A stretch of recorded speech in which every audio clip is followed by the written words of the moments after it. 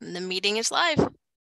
Great, thank you. Welcome everyone to the Board Legislative Committee meeting of the East Bay Regional Park District on Monday, August 29th at 2022, beginning at 12:36 p.m. I'd like to ask our recording secretary, Yuli Padmore, to please take the roll. Thank you, Chair Eccles. This is Yuli Padmore, recording secretary, taking roll. Chair Eccles. Present. Director Lane, Director Waspy. Present. We expect Director Lane to join us as she becomes available. And Park District staff participating in this meeting include Eric Fueler. Present. Brian Holt. Present. Naoma Laval. Present. Katie Hornbeck. Present. We also expect Lisa Baldinger to be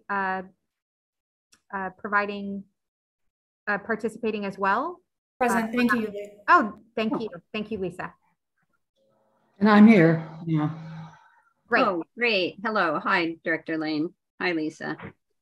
Thank you. And then we have our federal advocate, Peter Umhofer. Present. State advocate, Doug Houston. I'm here. Great. And now I'll state the ways that members of the public can submit public comments. Today's meeting is held pursuant to the Brown Act as amended by AB 361. Board members and staff may participate via phone or video conferencing. We are providing live audio and video streaming. For those members of the public not attending in person, public comments may be submitted live via Zoom, via email to ypadmore, Padmore, at ebparks.org, or via voicemail at 510-544-2002 as noted on the agenda. If there are no further questions about this meeting procedures, we'll begin. Great. Thank you so much, Clerk Padmore. I do have one question. So was Dr. Alvarez going to join us? I'm just wondering if we should still take item 2 first, or if we should just proceed with item 1. She is not able to attend today.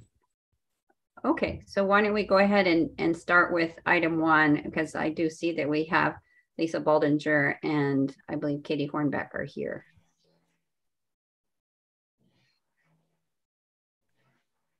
Wonderful. Well,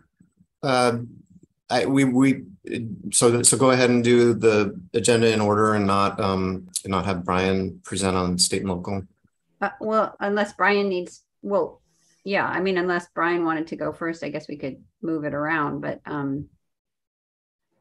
since Lisa's here, we can go in order. All good. It's all good. Okay. All right. Thank you.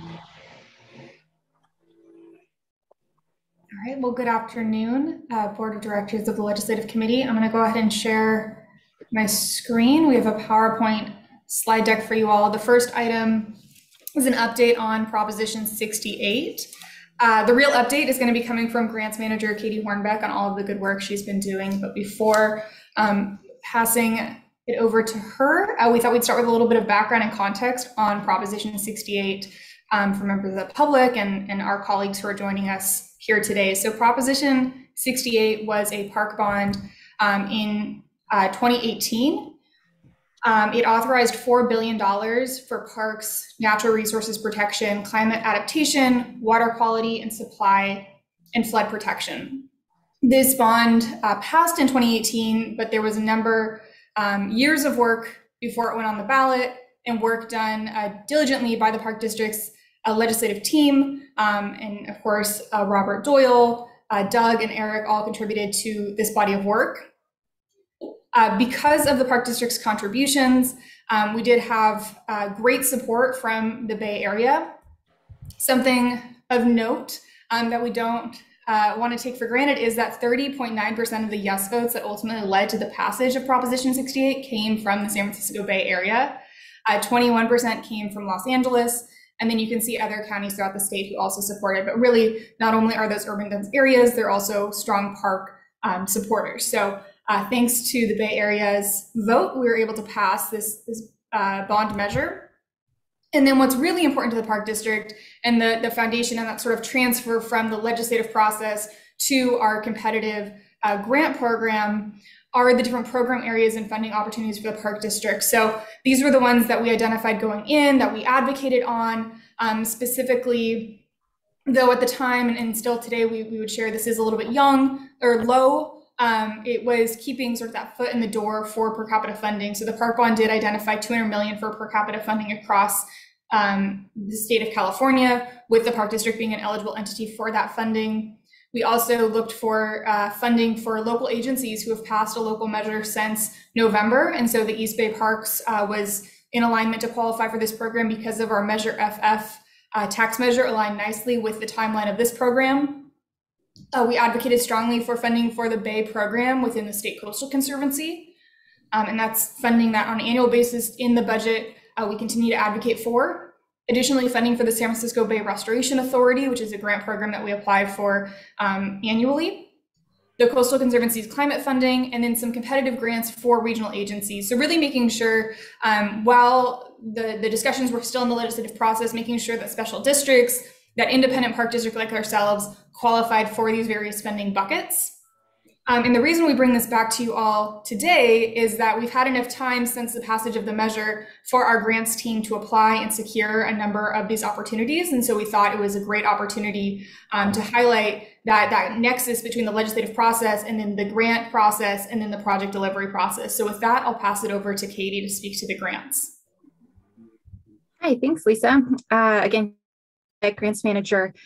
So in summary, since Prop 68 has come into fruition and the programs have been created with the pots of money, we have submitted 18 applications totaling a little over $31 million in those grant funding requests. The table here shows what we've been awarded, what we've applied, that's still in the applied status or that's currently active, meaning that we have that grant agreement, the funding has been secured with us. I will note with grants, like everything is changing so often that this chart is now even a little obsolete. The very last, we submitted applications to the California Department of Parks and Recreation, the Regional Parks Program, one for Coyote Hills, one for Tidewater. And just last week, they announced their award list and neither of our applications were picked up, unfortunately. But they did offer to set up a time to review our applications and point out, some of the strengths, some of the weaknesses, and how we, sort of compare to the others that applied. And Lisa had mentioned the Measure FF and how that made us eligible for our RIRE, the RIRE program. And that funding was $1.5 million that we put towards the Roberts Pool renovation project. I'm happy to drill down on any of these in more detail if you'd like, but this is a sort of high level overview of where things are currently at. And that's it from me. Thanks, Okay. Katie. Director Waspy or Director Lane, do you have any questions that you'd like to ask?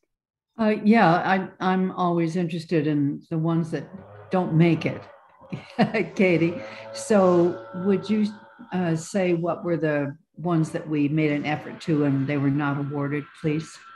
Yeah, so the couple that come to mind, state parks, they have, I think it's a total of 6 programs that are funded with Prop 68, and 2 of which, the statewide park program and then the other regional parks program, we've applied to a couple of times.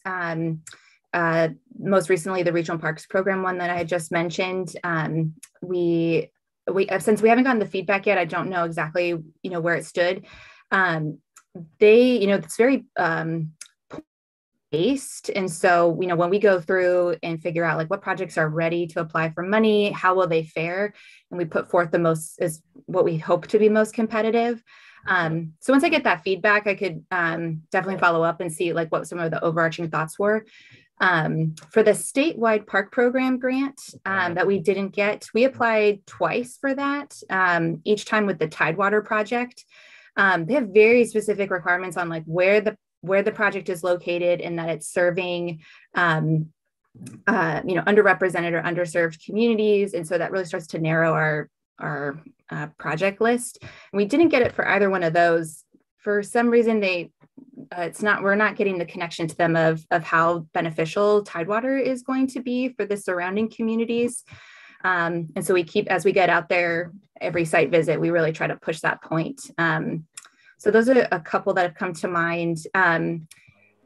As for some others that we haven't gotten, it's been with a variety of agencies. It's CDFW, Coastal Conservancy, and the feedback is often like it's a strong application, but usually 10 times the amount of funding requests that there is money. And so we just hope for the best. And like we always say, grants are risky. Okay, so Doug, do you have a comment on that? No, it's more a question, just a reminder. Katie did, or Lisa did. I know we've applied for the statewide park program on a number of occasions and still batting zero, or did we secure? Okay. Yeah, they've had 2 rounds and we've applied to both and have not been awarded in either. And just so for everyone's edification, in working on Prop 68 with your legislative team down there, we created this regional park program so that because we've had these challenges associated with what's called the statewide park program. It's just the design of the program's never been very favorable for the district. So instead of doing that, drafted this entirely new program in hopes that we'd secure some funding through that. And unfortunately, we did not. So. Okay, thank you. Oh, okay. Director Waspy, did you have comments or questions? Yeah, I guess. So thank you, Katie, for all your hard work and your staff's hard work and everybody's hard work. I was wondering, so you had mentioned the per capita, and I know it got whittled down like really a whole bunch. Was there a dollar amount that the park district has received, or have they dispersed that yet or not?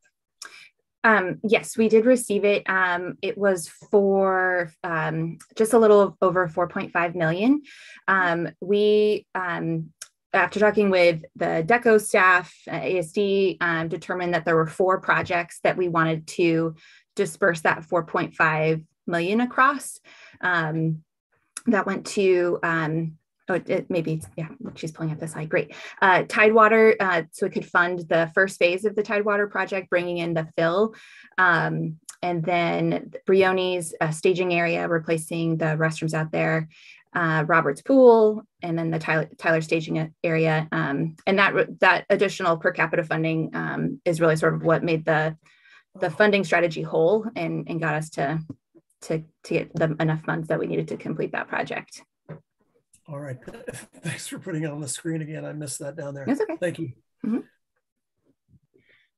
Great, thank you. Well, Katie and Lisa, both great work here, and it will be really interesting to hear what comes out of the debrief with the state parks program people, because particularly, as Doug just said, that there was work to make the program more amenable to us. So we have to see what is it that we're missing here. But yeah, I certainly hold out hope for future rounds. Thank you. Thank you. Director Eccles, could I just make a quick comment? I just wanted to compliment Katie and Lisa for the presentation, and just highlight that this is a perfect example of kind of the cycle of funding that this agency pursues, where our leadership at the state level was able to get some of these programs into the proposition and actually help get it on the ballot. And then now we're seeing some of the fruits of that labor coming home in terms of actually receiving funds. So just wanted to highlight that this is a great example of the work of grants and government affairs together to make sure that we're making the most of our opportunities. Great, thank you. Good point. Really appreciate everyone's work on that. Okay, so if there's nothing else on this item, we'll move to the local issues and actions. And we have Brian Holt and I believe Neoma is on the line as well. Director Eccles, Chair Eccles, I believe Lisa was going to give a short report. Oh, I'm so sorry. I apologize. Yeah, I skipped right over that. No, we definitely want to hear the second half of Lisa's presentation on the wildfire legislation. Absolutely. No problem. I'm flexible. I'm also excited for Brian's update. So just to take a step on item 1B on the federal wildfire package, and Peter, please fill in anything that I miss. Just wanted to give a quick update from the Park District's perspective. So on Friday, July 29th, the House approved HR 5118, which is the Wildfire Response and Drought Resiliency Act, and it's a combination of 49 different pieces of legislation, some of which have come before this committee, some of which have not. And just wanted to highlight a couple of the investment areas that really stood out to us at the Park District when we were looking through the bill. Some of them are ones that we can apply to, but some of them it's work that's going to complement our work by getting some best practices into the field. So the first one that falls into that category is that there is funding for landscape scale forest reforestation projects on forest system land. So this is not funding that will come to the East Bay Parks, but it is funding that's doing similar to work to what our fire department is doing with our stewardship department to do reforestation of native fire tolerant vegetation, to think about fire preparedness before the fire occurs and to really understand how fire works within the landscape. And so we're excited to see a federal investment in this area. And we expect that the Park District can benefit from opportunities to learn best practices from the Forest Service as they implement this program. A second one that we are hoping possibly will qualify for, but likely is another opportunity to learn best practices, is the Ecosystem Restoration Grant Fund through the National Fish and Wildlife Foundation. This is a program that will support habitat, healthy restoration and benefits for future generations, and be a response to climate mitigation. And then a third program I just want to highlight, again, this is one that the Park District won't be able to apply for, but we do hope to share in best practices, is a program for tribal and Alaska Native biochar demonstration project. And this specifically is a project where the tribal community in Alaska will be supported to use biochar to feed their livestock. And so utilizing a carbonator to turn extra vegetation into biochar to then become livestock feed and create that cycle. This is a conversation we've had with Jessica Morris, the Deputy Secretary of Wildfire at a state level. We at the Park District just applied for some funding through the State Coastal Conservancy to utilize a carbonator for our excessive vegetation. And so seeing these similar practices being used on a national level is exciting and something that we hope to be able to keep learning from each other. So those were some interesting areas of investment at a federal level. Also just notable in the package are some definitions. So there is now a federal definition of what qualifies as biochar.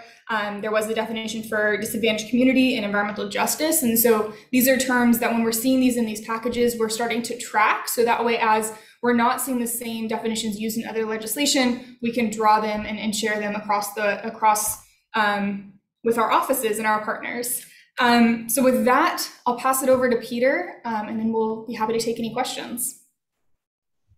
Just highlight, it was a very interesting timing. This bill came about during a very busy month of July, and the hope is that the Senate would take up this bill, but with a limited number of legislative days left, there's lots of questions about what can come together at the end of the year.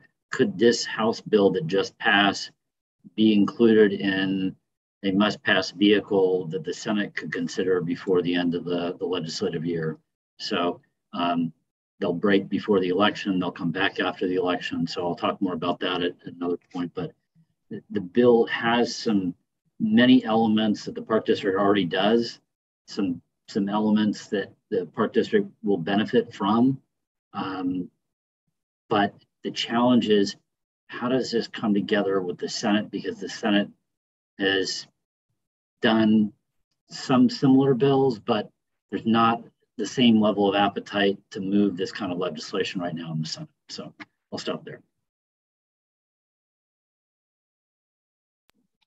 Okay, thank you very much for the update. Director Lane, Director Waspy, do you have any questions or comments for either Lisa or Peter?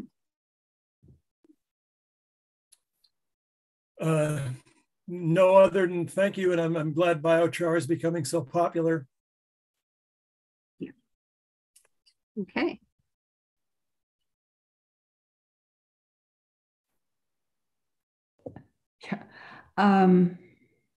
So when it comes to the federal legislation, it's really eyeing best practices. It's not anything that directly is going to come to the park district. Is that right?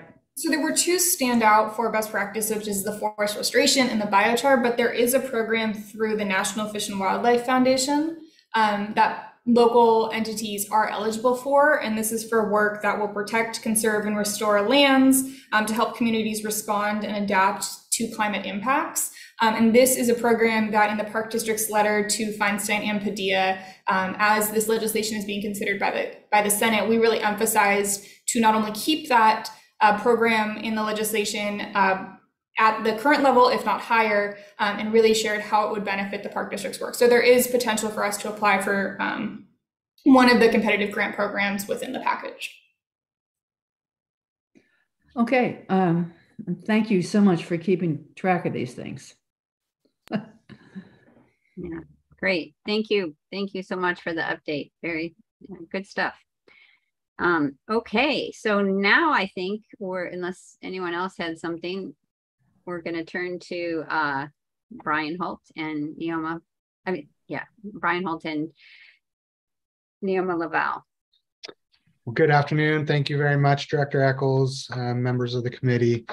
Brian Holt, Chief of Planning, Trails, and GIS. Give you a quick overview of some of the local and state actions. We have a hodgepodge of items today that I think speak to just the variety and depth of stuff that we monitor and engage in and participate here at the Park District. So I am going to share my screen. Are you able to see that? Yes. Yeah. Okay, so this is the report. It's in your packet. So I will just run through. We have a couple maps that I can speak to each of these items, and I am joined here today by Neoma, who can give some more detail on some of these as well. So first is the U.S. House of Representatives and the exoneration of the Port Chicago 50. I see this is on your agenda later for Peter to speak to, so I will let him carry the weight there because I'm sure he's much more up to speed than I am. The next item was the Knights in Town Community Services District voting to dissolve themselves. And the way this relates to the Park District is this area, you can see the boundaries here. The area in green is the Park District's Knightson property. And we have been working with Contra Costa County Habitat Conservancy on a habitat restoration and flood control project at this site. This property has historically accepted floodwaters from the Knightson community, and the Knightson Town Community Services District has collected fees to ostensibly pay for flood control, but they have determined that flooding is not a problem in their community, so have voted to dissolve themselves. So we're working with the county on sort of what that means for us in terms of our property and moving forward there. The next was a California Historic Resources Commission. This is our McKay Avenue property, the GSA property. An individual in the Alameda community submitted a historic district nomination to the California Historic Resources Commission to designate the GSA property, which is the site of the proposed Alameda Wellness Center, and our property that we had acquired from GSA, along with state property, as a historic district to recognize the service of the Merchant Marines during World War II and the history of this site as a Merchant Marine training center. That went through an interesting process through the State Historic Resources Commission. There was a lot of concern from the city of Alameda GSA and the Alameda Wellness Center, that this was a nomination that was submitted largely with the intent of stopping or stalling the Alameda Wellness Center. The other effect that it would have potentially would impact our ability to demolish buildings within our property and redevelop the site as we're looking at in the McKay Avenue master plan. So the item was pulled after the State Historic Preservation Officer actually visited the site and determined that the district lacked historic integrity and opted not to move forward with the nomination. So we were pleased with that outcome. The next one, which I know Director Lane will be interested in, was a pilot share program. Well, before you get to that one, sure. I talked to the state Diablo District Historic Resources person, and she said that people sometimes do that and don't even inform the state, which owns property, about it. And I think she was talking about this one. She was, and we were not informed either until it was actually agendized to go to the commission, which was part of our concern there. So interesting process, the historic nomination process. Yeah. Well, I think it is too, and I think the commission needs to add another step there, because there's some people doing some wild stuff on this and not talking to landowners and then taking it straight to the commission. So I think they need to do something with their application. Thanks. Okay, so moving on to the San Ramon Pilot Share program, the Mobility on Demand Demonstration Project. This is a project led by Contra Costa Transportation Authority. This is a pilot program to allow electric bikes and electric scooters stations throughout the city of San Ramon. We have historically had some concerns about these types of programs because the bikes or scooters may be left on the trail or not in compliance with some of our own rules and regulations, and just sort of the operational concerns that they have for us. We did reach out to CCTA, and they had given us a call to sort of discuss this.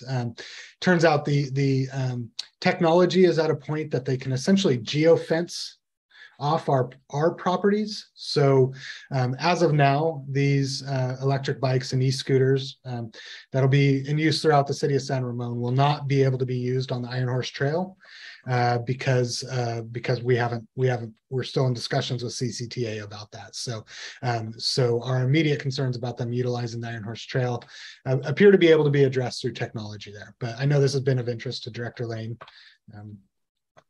Yeah, and then I have another question. Sure. Occasionally, in talking about the bridge over Bollinger, there are people in San Ramon who talk about wanting to put not necessarily scooters, but larger vehicles going over the bridge, which they've designed and they're paying for, but which is part of our trail. So are they still talking in those terms, or do we know? That is not part of this project. And I have not seen that recently. I know it was discussed. I think it was in one of their transportation plans. I would need to go back and get back up to speed to see where and if any proposal for that has been, but it hasn't been an active conversation. Thank you. And then lastly, the Orinda Wilder Development Agreement compliance went to the Orinda City Council. The Orinda City Council has been notified by the Wilder Development that they have no more money and that they are planning to, I'm not sure what the technical term is, but abandon their activities at this development project site. There are still a number of things that we are looking to receive from the project, including a developed staging area, some trails before we accept the Western Hills Conservation Easement. So we're evaluating that in discussions with the city to see how we address that if the developer does in fact decide to leave. And of course, Orinda also has a number of commitments that they're looking at from the developer as well. So, so that'll be an ongoing conversation. So with that, I'm happy to answer any other questions on any of these items or on other activities that you might be aware of. But that's the end of my reports. Thank you very much. Great. Thank you very much, Brian. So Director Lane, did you have, yes, you have questions. Okay. Yes, I understand that the, I guess it's the Moraga Fire Department has passed an ordinance that would require us to do a huge fuel break along the edges of our property. And I am wondering if SAGE folks are keeping an eye on those agendas as well, because they seem to be a bit of a cowboy out there, and they don't volunteer to talk to us before they do some of these restrictions, which are illegal. So is that on your list too, to look at those agendas? Well, it is now, of course, but I see Chief Tiley's here. I'm not sure if she has any additional detail or how close she's tracking that. I know she's aware of some of those issues out there, and we'll be keeping. Yeah, sorry, Chief, to put you on the spot there. Oh, it's okay. It happens all the time. Good afternoon, everyone. Yes, Director Lane, it's something that our legal department and the general manager and myself are working on. It's more that kind of personality and that jurisdiction aside.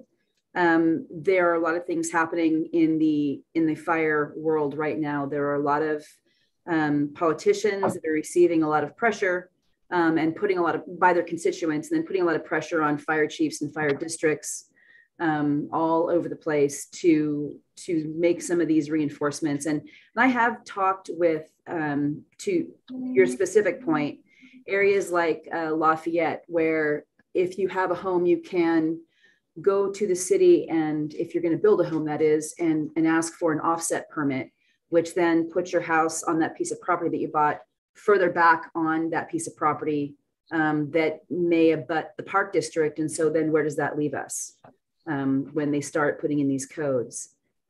So I know that Naoma and I have talked about that, and we are starting to pay attention to what the different municipalities are doing around us with regard to that, so that perhaps we can have a say if we are going to have to adopt some of these codes. And none of that is written in stone yet. Like I said, there's a lot of forward movement from a lot of different politicians and local leaders that are trying to figure out what does that look like for the Bay Area, and is that something that we can adopt on a county-wide way? And that, I think, my gut tells me that that's the direction it's going to go. That's the easiest thing, since we are so connected. You can be driving down any given street in the Bay Area, and all at once you've passed from one community over into another without there being any kind of recognition. And so they all agree that fire passes through communities without being concerned into whose jurisdiction it's burning into. And so the thought has become, well, maybe we should be doing these, like I said, on a county-wide basis. And that's, I think, if don't mean to speak for the general manager, but in her conversations with me, that's what makes the most sense to us. Contra Costa County and Alameda County will likely have like codes that are very similar to each other. And so I think we're, as one of the largest landowners in the Bay Area, much like East Bay Mud, just trying to figure out where that effort is going to land, and trying to insert ourselves into that effort where it's appropriate, whether it be government affairs or whether it be, fire district to fire district, to figure out what that's going to look like. Okay, well, yes, it can be complicated if you're dealing with every city or some of these small fire districts. So I just want to make sure we're on top of it, because we don't want to hear after the fact that they've decided something that's probably illegal when it's applied to us. And at the same time, I mean, I appreciate that we are cooperative and relatively soft, you know, in our conversations generally, because we are a huge agency, and it would be easy for us to be described as arrogant if we're not careful. So. No, we're definitely in collaboration with both counties and CAL FIRE, and plugged in everywhere we should be. Thank you. I just wanted to note really quickly, I was just reviewing the budget, which came out nearly at midnight last night, the new budget, the third version of the budget, and it appears as though Rinda Moraga Fire secured $800,000. I don't know what the implications are, but I just thought it was worth pointing out. And I don't remember what the thrust of the money and where it was intended to be spent, but I can certainly get back to Eric Elise on that. Good. Great, thank you. Thank you, good discussion. Director Waspy, did you have any questions on the local issues that you wanted to raise? No, thank you. No. Great. Eric, is now a good time to discuss the Maritime Officers Club facility during the local issues? Did I lose you? I'm having some connectivity issues. Yeah, if Director Eccles, Doug did listen in on the State Historic Preservation Office's meeting where McKay was potentially going to be considered, and he noted some of the attendees. So if it's okay, maybe just to let him go ahead. Yeah, and give a perspective.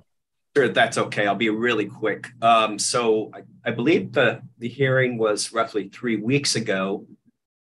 The item is obviously it's to identify a new district, and I don't know what they're calling it down there, but it wouldn't be just a building, but it would be a district that would be nominated under the historic registry. And you know, the cornerstone of the district is the Maritime Officers Club, which is, I understand, slated for conversion demolition into a wellness center. Funding has been secured for a wellness center there. Number of, I'd suspect the neighbors in particular, local historians are trying to rally against this, try to push it forward. The item was actually removed or tabled for the second straight going, probably at the behest of, pretty influential people at the state. I don't know where it leaves things right now. Can it be re-agendized? It's entirely possible, but things are pretty much in a stalled pattern right now. So just an FYI. Thank you. Okay. Thank you. Thank you, Brian. Thanks. Really appreciate these reports on the local issues. I think it's as Beverly said, it's really important to stay on top of them, especially those that are going to impact us directly, which most of these do. So thank you. All right, so we'll move on now to the funding and grants update, item 3. So let me get my screen shared here.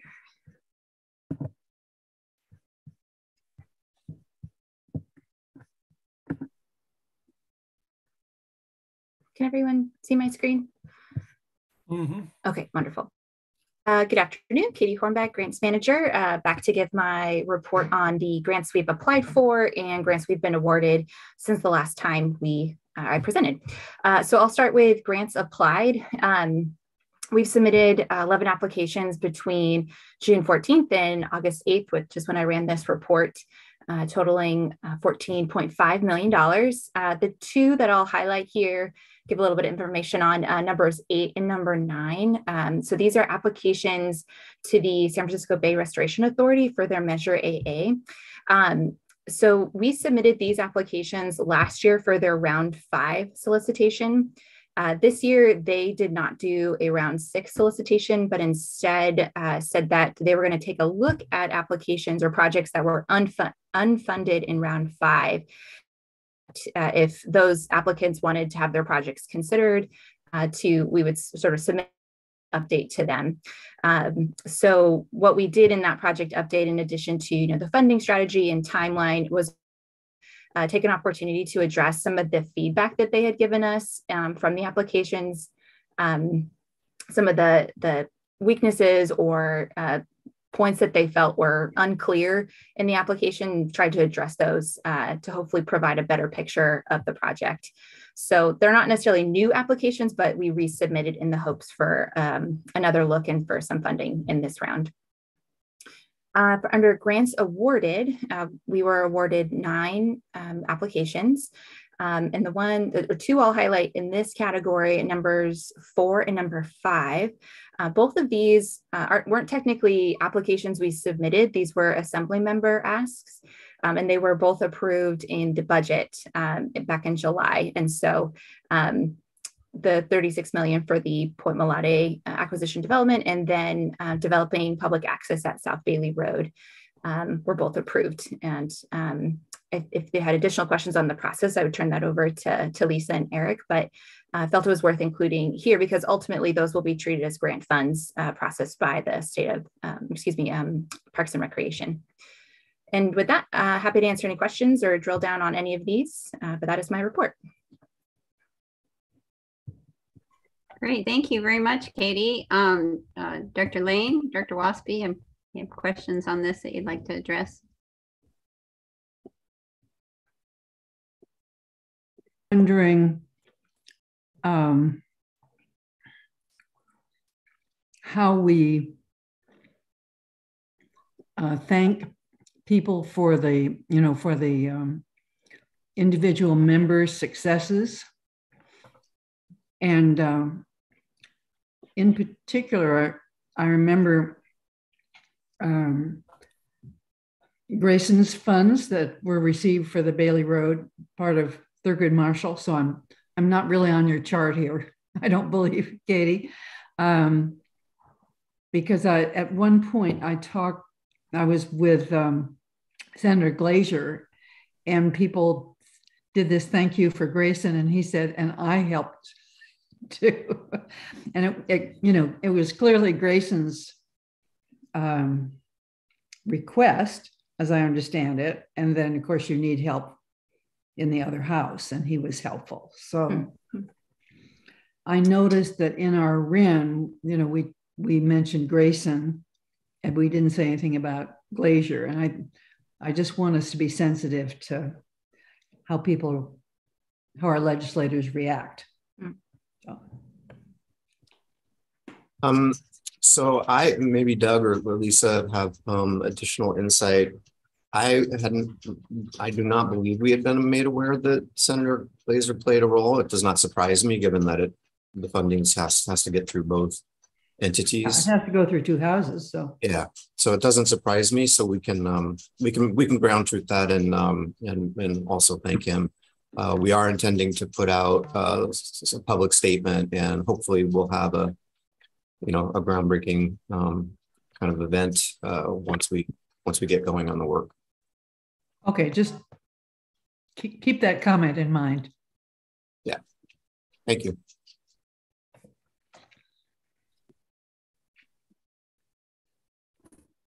Dr. Waspy, did you have anything? No, thanks. Okay, great work.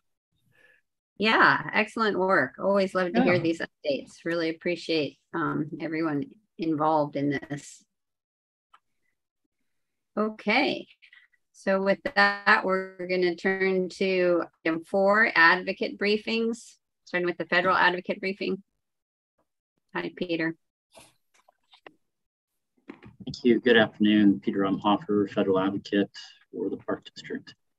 Just wanted to start off on the item number 1 regarding Port Chicago. Got 2 updates for you. One is on the funding side, the other is on the exoneration side.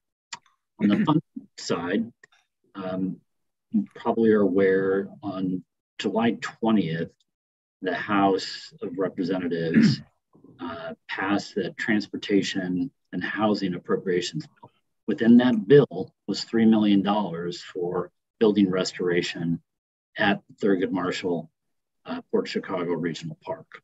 So coupled with the grant money that Katie was just talking about at south of Bailey Road, this is significant funding coming at the state and federal levels to a regional park that we all care a lot about. So hopefully this holds in the federal process here. This is what is called a community project funding request. It used to be called earmarks back in the day, but we don't use that term anymore. This funding, again, was approved in the House. It doesn't mean that it has to be approved in the Senate. What often has happened in the last couple of years is these projects have moved through. House has projects, Senate has projects, and they're just included the bill at the end of the year or as part of the process. I would not expect for us to know the final outcome of this money until probably December or January, due to one, the appropriations process got off to a late start, and two, you've got an election coming up, and so Congress is likely just to do a short-term funding bill to continue funding the government, and all the decisions will be left until around February or the first quarter of next year. So I'll keep everyone posted, but just wanted to provide that update. I think it's a tribute to Representative DeSaulnier and his work and us collectively working with his staff. So that's item number one.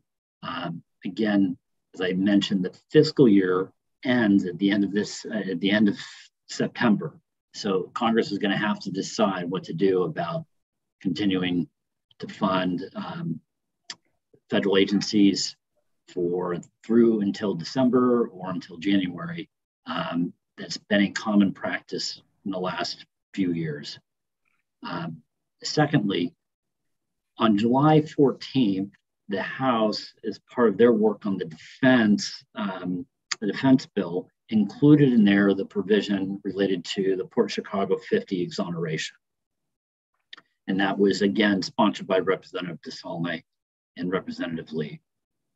The Senate has not included that provision in their bill because there's the view, at least at the staff level, that not by Senator Feinstein or Senator Padilla, but within the Defense Committee, there's a strong view that this passed in 2020. We don't need to do it again. And so the Navy just needs to decide what to do.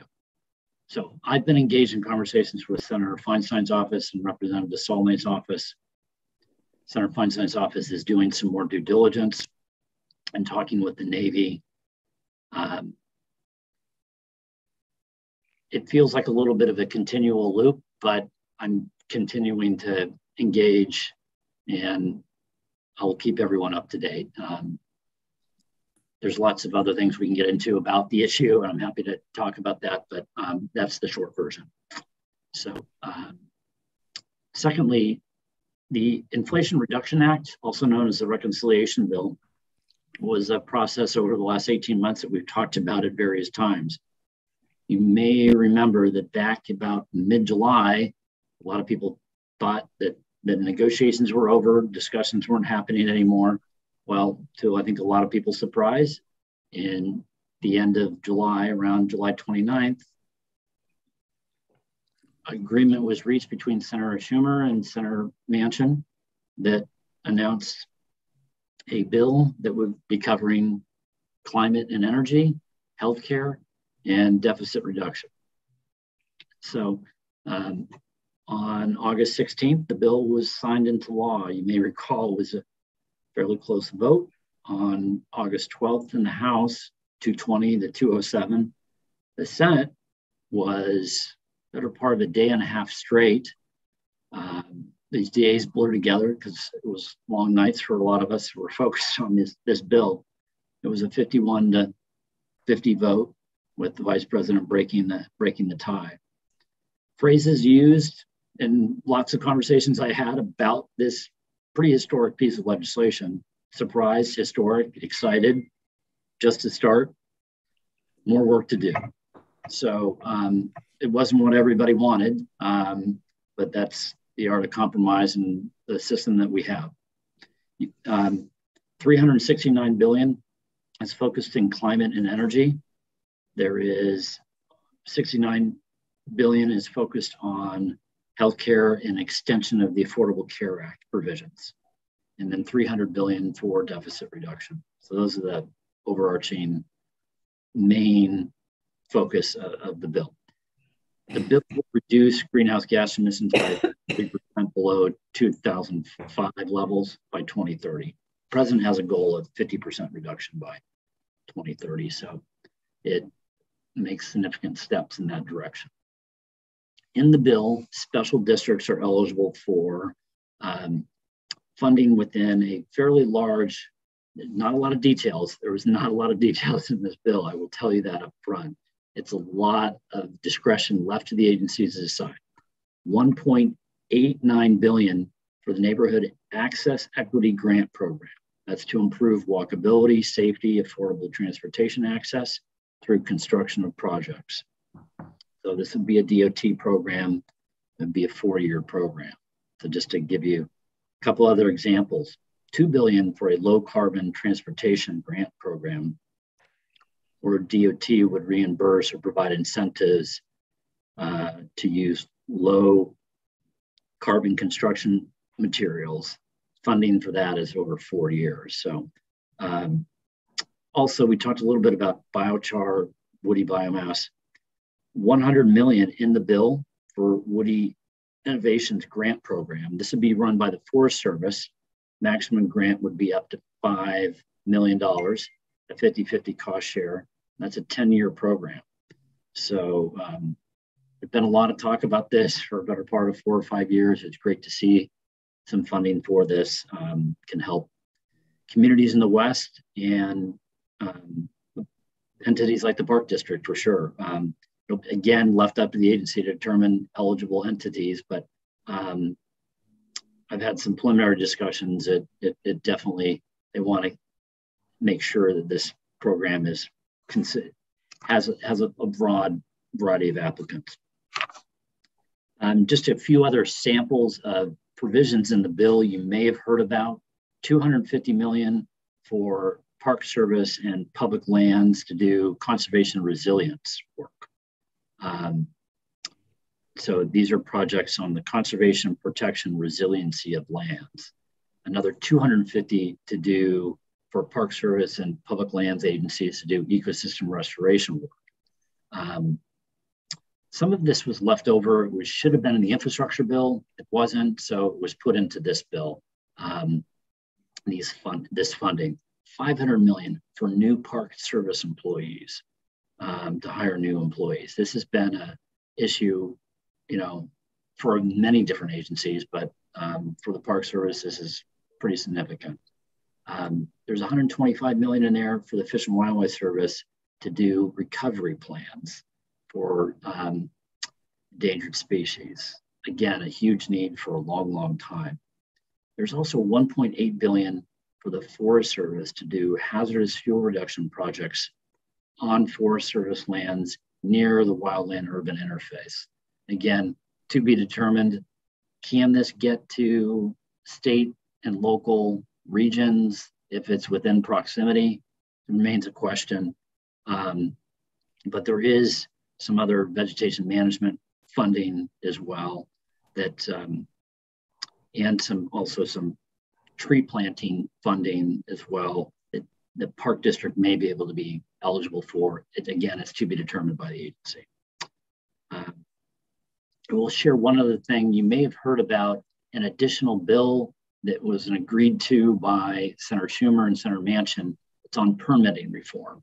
It would make pretty significant changes to environmental review and putting deadlines on when environmental reviews need to be done within a year or two. A lot of people are raising concerns about such strict deadlines in legislation would actually open it up to more litigation, not less, and actually stall a project from happening or continuing. So There's active discussions going on about how this permitting bill could be addressed before the end of the year, because it was not something in the Inflation Reduction Act it was agreed to that would pass before the end of the year. So lots of moving parts, but nice to see some legislation happening at the end. It was a pretty active July. Another agenda item is America the Beautiful initiative. That is to, just to refresh everyone's memory, restore, connect, and conserve 30% of lands and waters by 2030. The administration has recently restarted an interagency effort. It's a Federal Council on Outdoor Recreation. And this has been in existence again in the past. It's focused on safe, affordable, and equitable opportunities for Americans to get outdoors. And it is consistent with the Land and Water Conservation Fund and other programs that we've talked about in the past, but they're trying to bring some coordination within these other federal agencies and how they distribute money, how they use money, how they work with partners. So I've reached out to have some more discussions with some of the staff that are involved, see what their plans are. This is, again, a council that's part of the America's Beautiful initiative. They also, recently, the administration announced on July 29th, an funding opportunity for the Outdoor Recreation Legacy Partnership Grants. Now, this would be, applications are accepted through May 2023, and people can submit as early as January. So these are important Land and Water Conservation Fund opportunities. So just wanted to make sure you were aware of that. Just a few other items. I've shared in the past, the DOT RAISE grant is one that we've always had a lot of interest in. The DOT announced on August 11th, it awarded 166 projects. In my quick review, it appeared California was awarded 8 projects, and I counted 10 bike and pedestrian focused projects, mostly in the range of 17 to 20 million was the funding amount. So something to watch for. It is well funded. It approximately around 1.5 billion, but again, the demand seems to increase in popularity with this program. Part of it is, I think, because they make a decision in about 6 months, where sometimes these federal programs, you wait a year or longer. This, from start to finish, tends to be about 6 months. There will be also, through the infrastructure bill,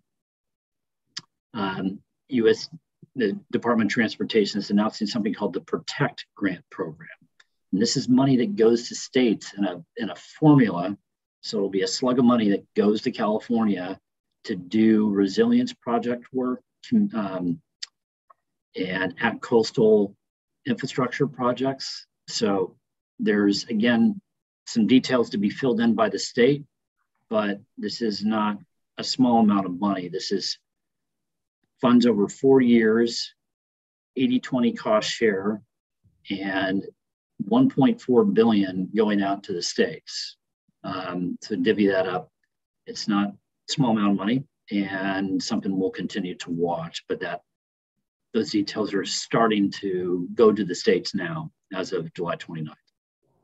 NOAA also has some resilience grants that they recently announced in July. And so money is starting, as noted before, from the infrastructure bill and through appropriations. These announcements are starting to make their way out. And so it's an opportunity, again, for the Park District to consider. In terms of the legislative outlook for the rest of the year, what to look for. I mentioned to you some of the bills that recently had passed in the July-August timeframe. So with this recent passage of the Investment Reduction Act, Gun Violence Protection Bill, some, competitiveness bills, veterans bills, people are starting to, obviously think about the midterm elections. And the White House is obviously touting many of these accomplishments, and a lot of cabinet members going to states throughout the last month or so. On the flip side, Republicans are not very happy with the passage of the Inflation Reduction Act. And so it is unclear what the appetite is to legislate in the month of September or in the month of November/December. They've said they really don't, the Republicans have indicated not a lot of appetite to do much more than what we must do, which is fund the government and pass the defense bill. So the question becomes, what do they do in September? Again, the House and Senate are scheduled to leave on September 30th until the November 8th election. They will return to session on November 14th. So last item I'll just mention in terms of the November election, President's approval ratings started to slightly increase from, I've seen 42 to 45%. These legislative wins that I talked about, whether it's on clean energy or climate or prescription drugs or manufacturing of semiconductors, student loan forgiveness, maybe that impacts voter sentiment. There's obviously been a lot of inflation concerns around the country. Some people believe that has slowed. A lot of economists are having varying views on that. Gas prices are obviously been stable, but still very high for a lot of people across the country. There'll be a lot of focus on a lot of key races around the country, and many of which you're probably already following, but you've got a 50-50 Senate. The House is 224 Democrats, 213 Republicans. And the forecasts were that the House Republicans would gain 20 to 35 seats. That's come down to maybe the Republicans would gain 6 to 12 seats, for what experts are saying now. If you do the math, that's too close to call at the moment. It's 72 days away from the election. A lot can happen between now and then, but that's a short summary. Happy to answer any questions. Great, thank you, Peter. That was very informative. Really appreciate all the updates, and it's a lot of good news there. Very good to hear. Okay, fellow board members, do you have questions or comments? Yeah, I have just a couple. Go ahead. One, that must have been a really wild July, I have to say. So thank you for getting by on a little sleep, Peter. Then I'm wondering on the DeSaulnier, $3 million for Thurgood Marshall, was it just in general for Thurgood Marshall for the park, or did it address something in particular like the visitor center? It is not the phrase of the language. It is for a visitor center. It's for restoring a historic building. Okay. But it's through a fund within the Housing and Urban Development, Department of Housing and Urban Development, Community Development Fund. And so it can be used for building restoration, which is targeted as to be a visitor center in the future. But the fund doesn't technically fund, the fund is what it is, and that was the best use of the funds that we could find and he wanted to pursue. And then to add a little bit of specificity, within the application, we worked with our design and construction team on putting together a high-level budget. And so this is connected to the visitor center, its pre-construction costs, and we're looking at design, study, and utility investments. So not necessarily breaking ground on the visitor center, but doing that preparation work that aligns with the funding program and also with the current needs to build the visitor center in time. We don't want to start construction without a design, of course. So. Okay, well, that's good. I mean, it's a start. What about funding for that visitor center through the National Park Service? So currently, East Bay Parks, we have a monthly check-in with National Park Service, and as a subcommittee of that regular check-in, we have created a finance committee, and so we will be starting those conversations on timeline. What we expect is more of a cost sharing, so 50% from East Bay Parks and 50% from National Park Service, but we also understand that funding here for our agency works on a little bit of a different timeline than funding at the National Park Service. They have a number of layers to go through. And so we do want to start those conversations so we can align our efforts to be complementary, but we do expect National Park Service to also bring some funding to the table. Director Lane, I bring a lot of skepticism to the park, working with the Park Service, having been working on this for 5 years now. So I think the community project funding request path may be a faster, better way. I think the Park Service is committed to being a partner in this, but the funding and their process may not be the Park District's timeline.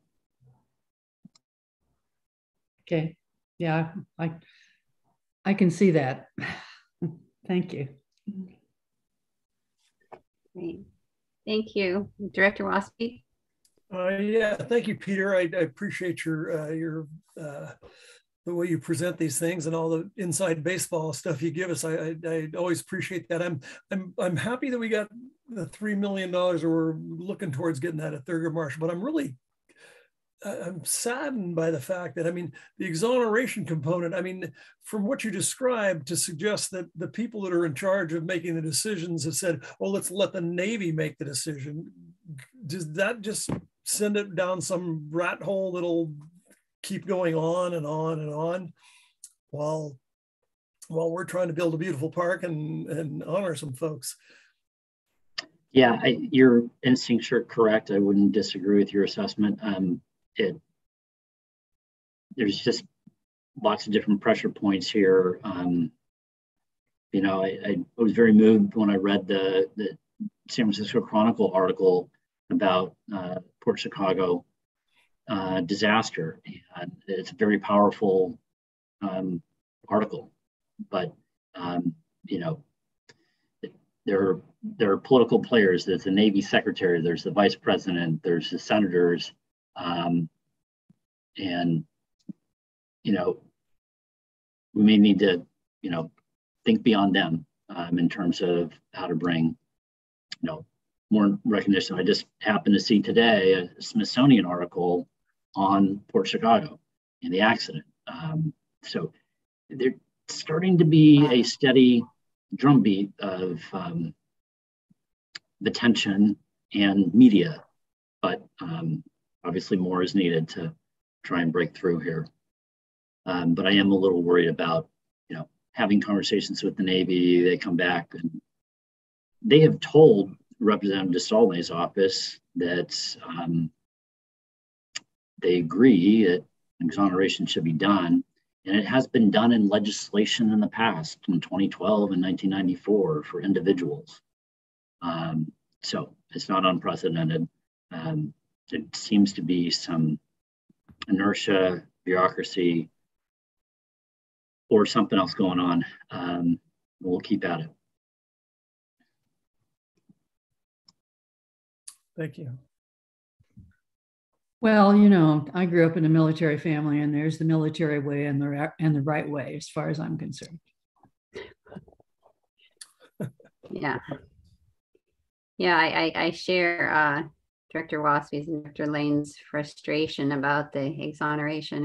It's a real shame. You think it would be a no-brainer to just get this done as quickly as possible and not play around. And so, you know, I hope we can. And if it does get shifted back to the Navy, then I think the White House has got to really step up and make it happen, which is, you know, a whole nother, not that that's easy, but it's the right thing to do. So it's got to get done. And Director Eccles, actually all three directors, We are in the beginning stages of developing an exoneration working group internally at the Park District to try to get the whole agency working strategically on exoneration, and we will definitely keep the committee posted. As I said, it's just in the beginning stages, but we are intending to have sort of weekly check-in meetings to try to get this over the finish line. Thank you, Eric. Appreciate that. Let us know how we can help. We will. Okay. All right. Anything else for Peter before we move on to our state advocate? Okay. Well, thank you, Peter. Appreciate all the insight and all the information. A lot going on. All right. So, Doug, welcome. Well, thank you so much, Madam Chair. Underscoring the word crazy, I don't know if you folks know where we're at in legislative session, but we have 3 days left. Wednesday will be the final day.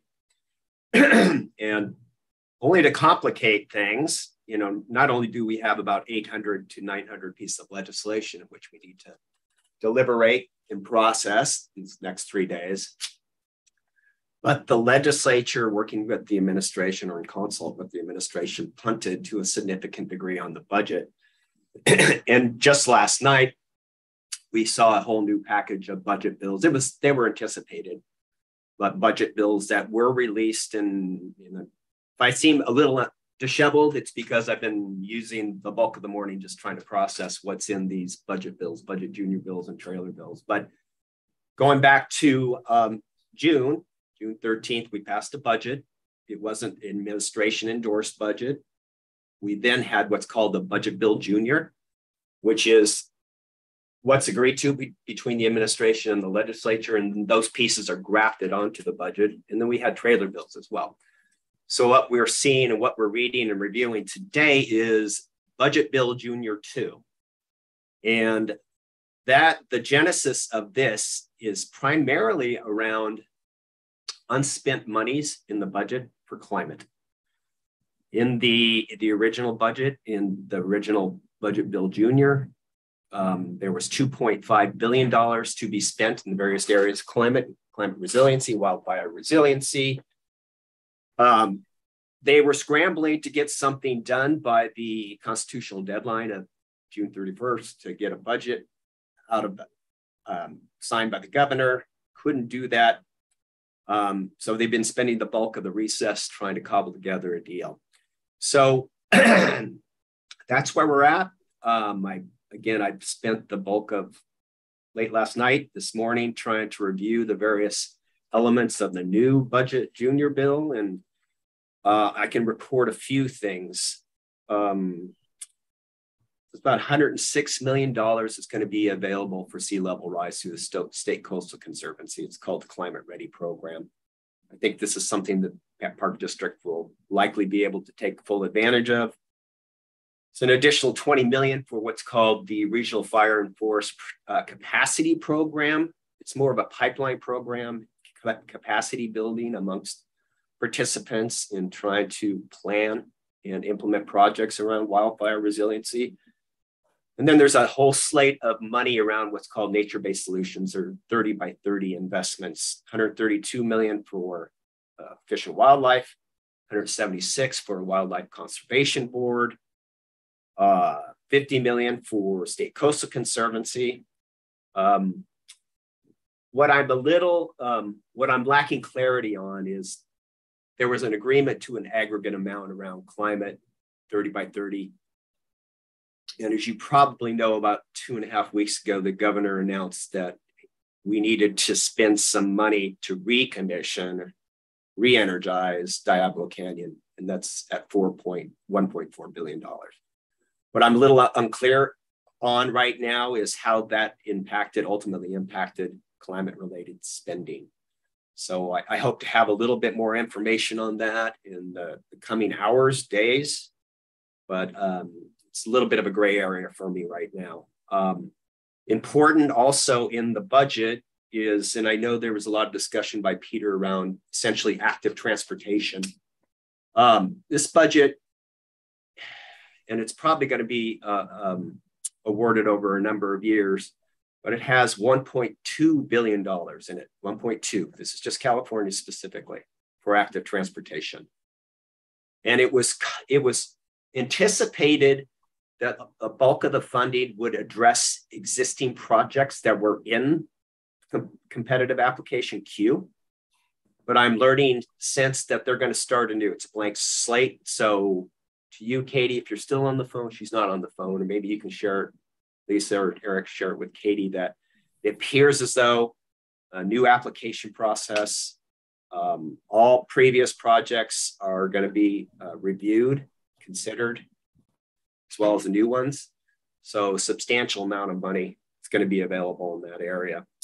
We mentioned the statewide park program, where we have not been successful in securing those grants for various reasons. There is another tranche of $150 million over the next 2 years toward that program in the budget. And then I worked really closely with Lisa and Eric on a number of things. And one thing of note was there is in the budget $35 million for recreation trails and greenways. I think we took a leadership role on that. And importantly, we had a lot of discussion around ecologically sensitive vegetation management and trying to secure funding, $8 million. For you folks that were working on some of these member requests, we tried to secure $8 million. We did manage to get a champion in Via Bonta. She advanced it as a delegation request. We didn't get a lot of traction, unfortunately, on the member request side of it, but in doubling back with Ms. Bonta's office, along with the speaker's office, we managed to get language into the budget. And Lisa, you can help me with this, but it's going to be under the Fire Prevention Grants Program, and it is very specific to exactly what we were asking for. And if you want to elaborate on that, Lisa, please, by all means. I just wanted to chime in that something I'm really pleased about with this outcome is that we are able to shift a larger grant program to be inclusive of this funding need, which can help benefit the Park District long term, whereas an $8 million one-time request would be fabulous, but that would have put us sort of into crunch mode, and then following that, there wouldn't have been a long-term funding source, and we expect this to be work that goes on regularly. We share on our pre-vegetation management work, separate from the tree mortality issue, that we do invest $3 million annually. And it's essentially like mowing our lawn. It's that consistent maintenance. We need to be doing this work regularly. And so to have this state program that will now be able to help support the revegetation of native fire tolerant plantings going forward is just a really exciting outcome. It wasn't the outcome that we were hoping for. It wasn't the one that we were expecting, but it's something that I think we're really proud of in terms of the work of our legislative department. And worth noting, not only did we get the language, but there's $80 million that's going to be allocated to this program this year. So I suspect, giving the emphasis and the new language parameters that have been placed on how this is to be awarded, I suspect that we're going to be successful in securing some dollars at the end of the day. I think that's about all I have to report on. I think they're sessioning right now on budget related matters, if I'm not mistaken. So are there any specific questions from board members?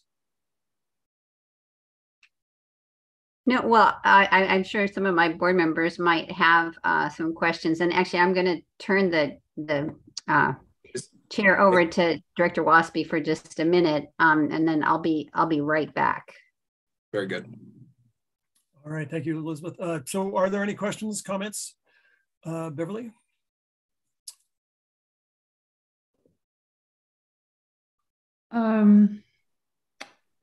Not really. It just, it gets pretty complicated from here. So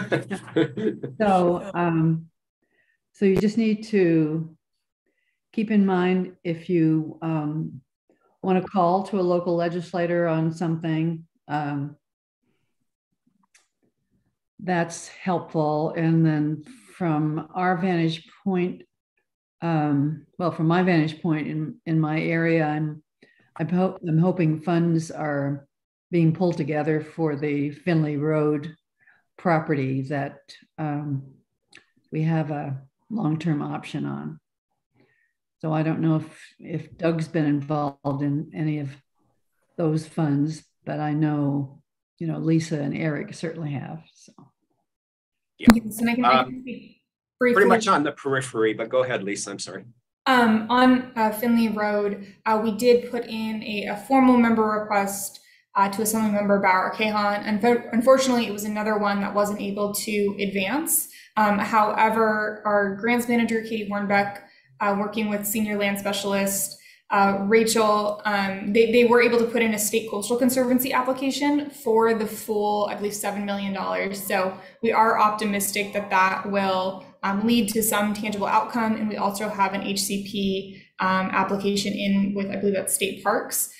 So we are going through the different avenues that we can. There is not that formal budget member ask outcome that we were hoping for, but we are working with our agency partners who received some pretty tangible amounts in this budget bill directly to, I believe, state parks and WCV both received some sums for acquisition in alignment with the 30 by 30 program. Okay, we could, yeah, it's important piece for us. And just wanted to add to Lisa's great comments that one of the issues that we discovered when asking some of the agencies for funding is that many of them are woefully understaffed right now. So they're getting an infusion of funding for projects, but they're not, they don't have the staff to actually allocate it to other agencies. So that'll be something that to watch and that we'll have to address in the next couple months as we continue to seek funding through grant programs. And I just wanted to comment that Director Waspy had mentioned insider baseball. Part of our complication, the challenges that we had this year stemmed from a leadership battle, the speakers fight for speaker. And I don't recall exactly when that was. It was early June, I think, that we had a member in Robert Rivas who had secured 30 plus votes to be speaker, kind of prematurely positioned himself and now made an announcement. But you need a majority vote to be speaker, and he didn't secure that. The vote was taken, and I've learned subsequent that everyone within our delegation on the assembly side, with the exception of Alex Leaf, sided with the newcomer, Robert Rivas. And it probably had an impact, or it implicated some of these member requests for sure, because Mr. Rivas was not successful. So just an FYI on that front. In terms of 30 by 30, what I'm learning, and Eric, good comment on the staffing, it's an issue across the board with all departments and all agencies. I've had conversations with John Donnelly and some of his staff on the topic. Moving forward, there's an emphasis on trying to meet 30 by 30. So what does that mean? Right now allegedly we're short 6 million acres protected preserve. They're really looking at bang for the buck at the state level, trying to acquire as much land, protect and preserve for as little money as possible. So some of these projects that are closer to urban areas where there are going to be cost pressures, they might not be viewed as favorably. But I think if they were to adequately staff up, we would probably get quicker turnaround time on the viability of our projects. Yeah. Thank you. Thanks for that insight. Appreciate it. Anything else from our board member? Go ahead, Director Waspy. Yeah, and thanks for coming back so soon. So Doug, I wonder that inside baseball angle. Thanks for all your reports. But so you're talking about Budget Bill Junior 2, unspent budget funds, and talking about climate action plans and things like that. I'm wondering or I'm theorizing, and I don't know if I'm correct, that everybody's going back to their districts in 3 days to supposedly fight up until November 8th for a re-election. But in our delegation, nobody's running, nobody has any problem here. So is this an opportunity? I mean, I think that talking about all these things and climate action plans, I really think, and I hope I'm correct, that biochar is going to be the hottest, greatest thing in the world, or a big problem for us for having so much of it in the district if people don't, if it doesn't turn out to be what it is. But you know, I'm wondering if this is the opportune time to get people out there, get some of these, our legislators out into the parks, see it. I'm told, I hope I'm correct, that we were told that this operation would be starting. We've already cut the contract, that they're gearing up and ready to start in September, which is next month, and they're very close. So I'm hoping, I mean, I can't help but think we could be a whole demonstration garden for everyone in the state, and I hope we can really take advantage of this. Yeah, I mean, the timing's great. You are correct. You know, everyone within our delegation is a shoo-in. They're a lock to be reelected, and it would be a good opportunity to get some of these folks out. The problem going forward is, where will California be next year relative to our revenues? We're not going to have a sizable surplus. I think we can all agree to that. So in trying to advance programs and priorities around wildfire resiliency, I think it would be great for the Park District to really operate as the vanguard and as a pilot program to bring its delegation out there and demonstrate what we're doing. Because I think it's going to be more and more competitive going forward for revenues and how money's going to be appropriated. So you bring up a really good point. Yeah. Okay, thank you. So yeah, this is very informative. And Doug, when the dust settles, I would love to hear an update. Maybe you could send a report through Eric or this, about where all these different programs landed at the end of session. Once you've had a time to digest it. It's going to take a little while to unwind everything. Yeah, of course. Thank you. Absolutely. Be happy to. Appreciate it. Okay, so I think we can now move on to our projects and to our legislative program updates. I think I have one more thing to report on, and then it's gonna shift back over to Lisa and Eric. And that is on our co-sponsored piece of legislation 2789 around design build and best value contracting. As you know, the Park District has not been authorized to do this to this date. We're piggybacking on some efforts by our sister agencies in Mid-Penn, Santa Clara Valley Open Space Authority, and to secure the same sort of authorization to move forward on this. The bill has no opposition. It advanced during the latter processes on consent.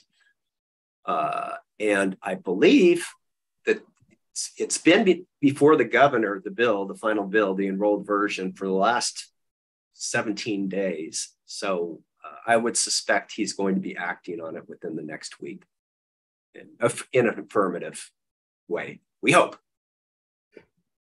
Great, that's good news. Thank you for that. Okay. So if there's nothing further under the briefings, we can move to the legislative program updates. Thank you so much, Doug and Peter. Really appreciate your all of the information and help you provide us year round.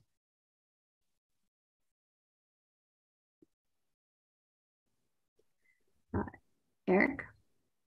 Okay.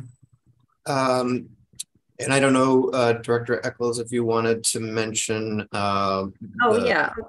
Okay, so I did, thank you, Eric. I did want to just mention, since we, as you just heard, we are rapidly coming to the very end of the legislative year. And so My suggestion for the recommended bills for support is we can go ahead and go through them and decide which ones that we want to support. But I think at this point, we would only want to send letters to the ones that actually make it out of the legislature and are going to the governor's office. And then we could do a letter of support that the governor and his staff could see. And then the ones that end up in the suspense file, we can look at them again next year, but not comment on them at this point. So that would be my recommendation. And then, I guess, Doug, do you know, or have any of these already landed in the suspense file? Do you know offhand? We didn't ask that in advance, yeah. But yes, 2878 is on suspense. Okay, that's already in suspense. Okay, all right. Well, we can briefly get a report, unless if our directors want to hear what's in that bill, we can still cover it. But I don't think we need to recommend it since it's not going to go forward this legislative session. And Doug probably did this too. We looked up the bills before the committee, so I know which ones are still. That's the only one that's on suspense, and there's a couple that are already enrolled or being in the process of enrolling. And that's actually the very first one that fits that category, the 30 by 30 reporting. That's really just an accountability measure for progress in terms of protecting 30% of the state's land by 2030. So it would be an annual report that the Department of Resources would provide. They're supporting the bill. So it seems, and it's in the process of being enrolled. So it does seem likely that it will be something the governor would sign. I think if we can support it now and are able to express our support, maybe even just verbally to the governor's office, I think that would be worthwhile. The other issue we have, Elizabeth, is that, or I'm sorry, Director Echols, is that the bills that we're considering today won't be able to be placed on a full board calendar until September 20th board meeting, which will be after, very late in the game for any kind of a expression of support. The second bill on the list is a bill that would require Caltrans to consider wildlife corridors in their planning process, and would also ask them to develop 10 projects to get wildlife over highways per year. However, the bill does not have any funding attached to it. It would be relying on existing funding programs, of which there are some, but probably not enough to do 10 major projects a year. That one is, I believe, still alive. It's in the process of being enrolled. As we mentioned, AB 2878, forest biomass waste utilization, is on suspense, will not be advancing. And we did just have a long conversation about the use of biochar, but this bill was intended to create innovative products for the use of biomass. And also it had a job training component to it. I think primarily it was intended to address some of our more rural areas where there's a lot of tree mass, but and also a need for jobs and some creative uses of the tree mass. And then we move into our federal legislation. So the bill that would commemorate Cesar Chavez and the National Farm Worker Movement basically has two main components to it. The National Park Service would operate McDonald Hall in San Jose as a unit of the Park Service, and then it would also designate the trail that or the route that the farm workers took from Delano to Sacramento in 1966 as a National Historic Trail. HR 8366, Land Restoration and Resiliency Act, provides $100 million a year for resilience projects and restoration projects. It would be a grant program that the district would be eligible for as a local unit of government. And then I thought this was an interesting bill, HR 8449, Fire Ready Nation. It essentially establishes a forecasting system for fire similar to what NOAA has for weather. Obviously, it's hard to predict weather and hard to predict when fire is going to happen, but having a mechanism in place to do some forecasting does seem to make sense. So those are the bills. I don't know, Lisa or Peter or Doug, if you want to add to any of those bills, but I would recommend when we get to the end of this section, supporting all bills except for AB 2878, which will not be advancing.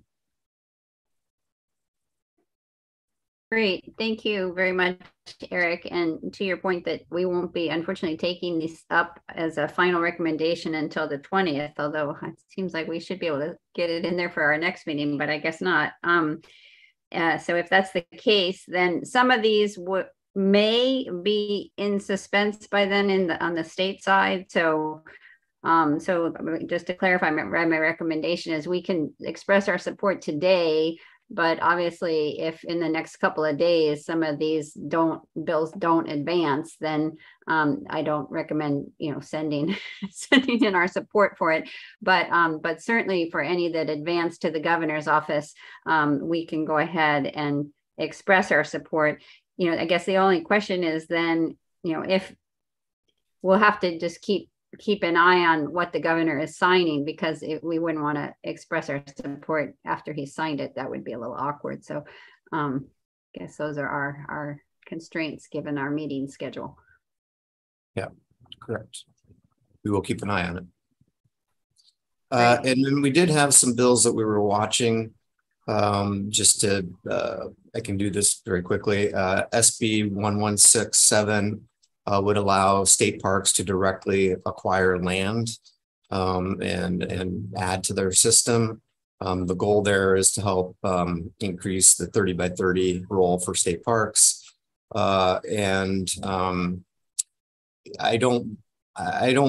Did not look like it was advancing. I don't know, Doug, have you heard? It looked like it was pretty stalled out, but it's not official. No, it's stalled in the House of Origin. I don't even think it made it over to the Assembly. And then AB 1909, which is an interesting bill regarding bicycles.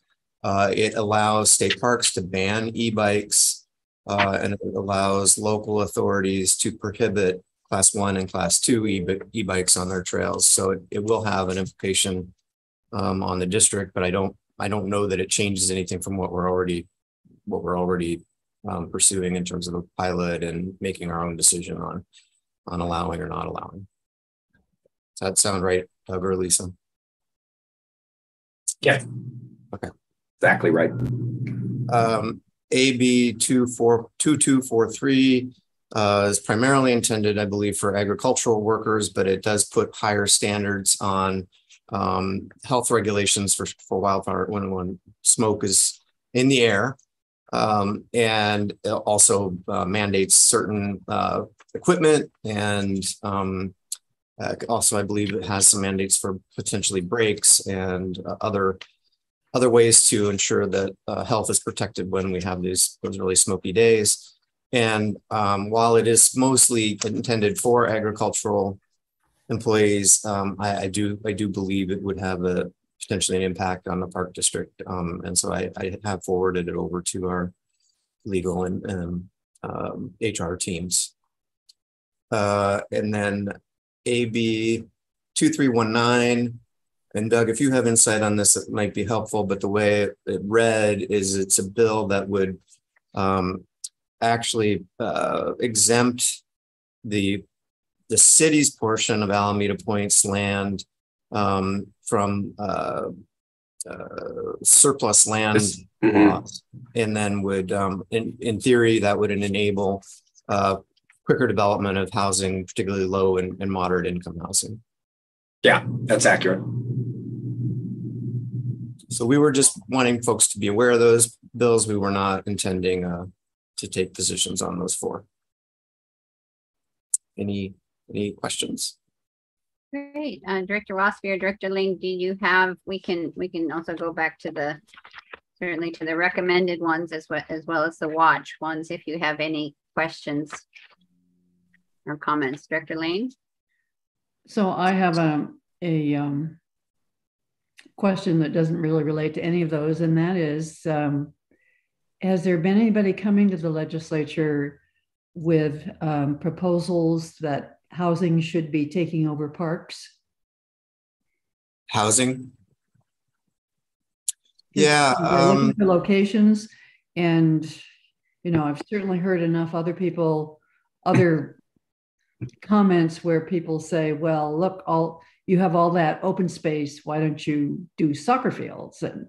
And why are they, is anybody talking about removing parks and putting housing in parks? I can try to respond to that.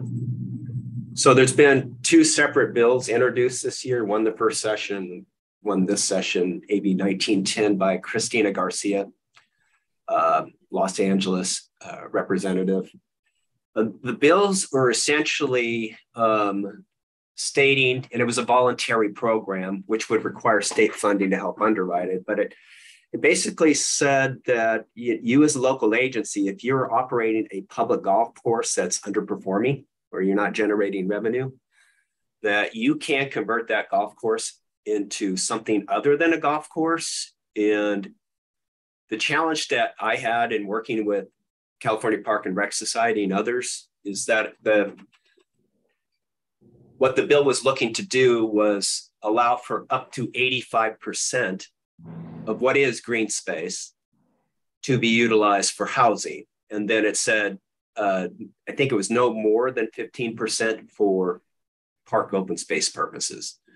I think we were challenging the premise and thought that in removing some of this green space, albeit it is golf course and probably not the most equitable public access units around the state, that was problematic, because in removing green space, these are already parked challenged areas. So why not inverse the numbers, make it 85% open space, passive open space, and then, strategically allow for some housing to be built in those areas as well. It was a net loss in terms of park land, but it was a better and more equitable usage of park property in our estimation. So that's the only one that you know about that. Okay. I'm just curious, because I'm waiting for that axe to drop. Nothing on the parks front, but definitely public golf courses that have not been maximized in terms of public usage, and they're restrictive in their use just by virtue of the cost associated with golfing. Okay. Okay. Thank you, Director Lane. Yeah, but otherwise, I'm fine with the recommendations and understand the timing is not perfect, but there we are. Okay. All right.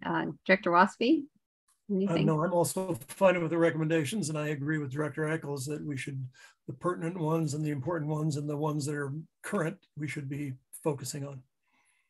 Wonderful. Okay, so can I get a motion then to adopt a recommendation for the bills listed, with the caveat that we will only provide that recommendation if any specific bill does not end up in the suspense file or somewhere else? So moved. So seconded. Great, thank you. Clerk Padmore, would you like to take the vote?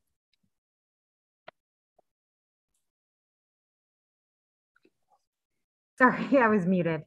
Director Waspy? Aye. Director Lane? Aye. Chair Eccles? Aye. So moved.